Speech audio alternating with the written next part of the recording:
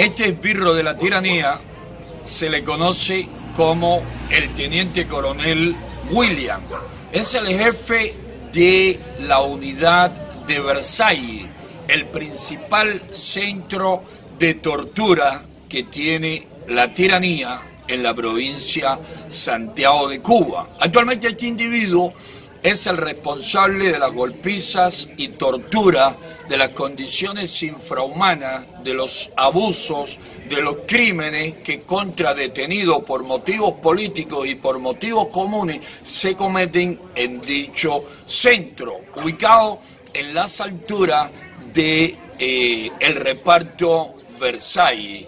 Este individuo lo sorprendimos aquí en el principal y más caro mercado que tiene el régimen en Santiago de Cuba, la tienda de la plaza, el mercado de la plaza. Estaba comprando, hizo una compra bastante amplia en dicho mercado. Allí los productos son excesivamente caros. Los productos allí tienen precios que los hacen imposibles a los bolsillos, al alcance de cualquier trabajador, de cualquier obrero, de cualquier campesino, de cualquier profesor, de cualquier médico. ¿Con qué estaba comprando este represor? ¿Con qué pagó este esbirro de la tiranía? Pueden haber tres respuestas o combinación incluso de factores.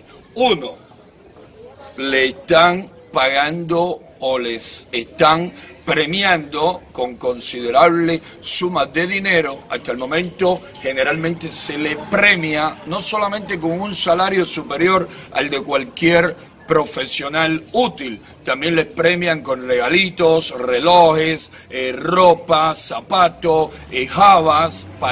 Puede ser que le estén premiando también con más dinero en efectivo para que puedan comprar en estas tiendas que al fin y al cabo son de sus jefes, son de los generales, son de Raúl Castro, son de la familia, son de Miguel Díaz-Canel. Esos son los reales dueños de estas tiendas donde no puede comprar el obrero, el trabajador, el cubano humilde, el cubano de a pie, la mayoría del pueblo cubano. La otra respuesta pudiese ser que la mujer que la acompaña, que parece ser su esposa, haya venido recientemente de cualquiera de esas misiones, si es médico, si trabaja en cultura, en el INDER, o sabe Dios, o en el mismo Ministerio del Interior. Puede ser que haya regresado de una misión con los dineritos que traen de esas misiones y haya estado haciendo este tipo de compras en esta carísima tienda. Y la tercera opción, de la cual no debemos asombrarnos, es que tengan hijos o familiares viviendo en España, en Italia, en Canadá o en los Estados Unidos, porque sí, todos estos individuos, todos estos represores, o para ser más preciso, muchos de ellos tienen hijos, hermanos, parientes, alguien en alguna nación democrática, en alguna nación capitalista, y generalmente los tienen incluso en los Estados Unidos y reciben dinero,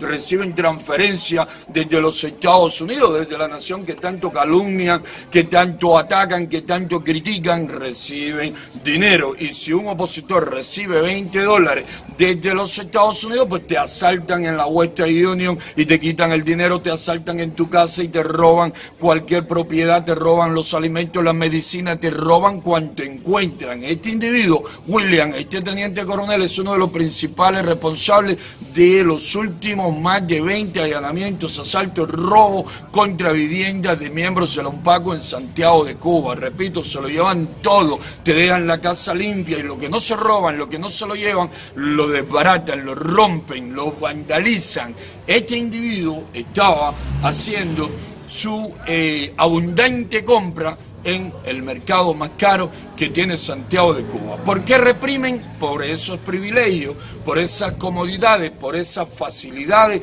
que la tiranía les da, que la tiranía le garantiza. Sabemos que los Castro han convertido a Cuba en su finca y que viven y han vivido siempre a muy alto nivel. Sabemos de la historia de Antonio Castro, de los demás hijos de Fidel Castro, de los nietos, de los hijos de Raúl, de los nietos de Raúl, los lujos, los privilegios, los gastos excesivos, sus viajes carísimos en yate por el mundo. Sabemos de todas esas cosas, pero también estos esbirros, según el cargo, según el nivel a que se encuentran, también llevan muy buena vida y consumen cuántos productos capitalistas el régimen trae a Cuba o pueden recibir directamente del exterior. Mientras tanto, matan, torturan, encarcelan, persiguen en defensa ¿de qué cosa?